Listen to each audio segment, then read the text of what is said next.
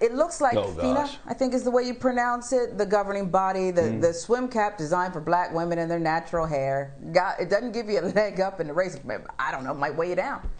They said, well, you can't wear this at the Olympics. It doesn't conform to the head. How white of you. That sounds about white, doesn't it? That sounds about white. And now they're, because of the backlash and people, I believe, like Michael Phelps and these other people who are saying, this isn't right, it's not fair. And thank you, allies. But why does it always have to be so hard? Because you're used to living in a world that's just about you, okay? And I'm just so, you just make me want to stick my finger down my throat. You gag me.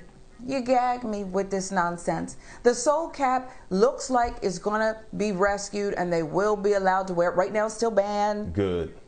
But are you really doing this? Just stop. That sounds about white. And the reason I say it in those offensive terms, that sounds about white, I'm not going to stop saying it, that sounds about white, that sounds about white, it's because it is. Damn it. We're so used to seeing a world that's different than ours. Knowing what your hair looks like and how it feels and how it performs and what products it needs. Would it kill you to know a little something about us? Is that so harmful?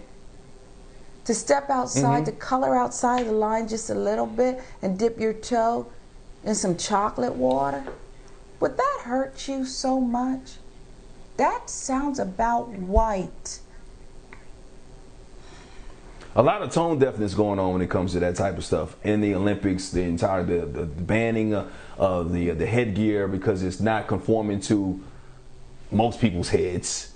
They obviously don't look at our head. We get into the whole Crown Act. We should talk more about that a little bit later in the show, if not this show, but later on this week, about what's going on with the Crown Act around this country and black hair and what that means. But the tone deafness of you can't protest, you can't wear Black Lives Matter, you can't do certain things, this whole thing with Shakira. There are so many things with this Olympic Games that make you wonder if black athletes should even participate in the Olympic Games. And I know that could be very controversial, to be quite honest with you.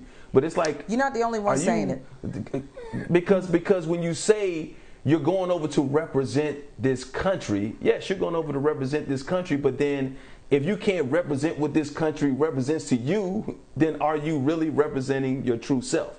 If that makes sense whatsoever. I just think that there's something that people need to think about. Maybe if not this games, if things don't change 4 years from now, maybe we should think about that.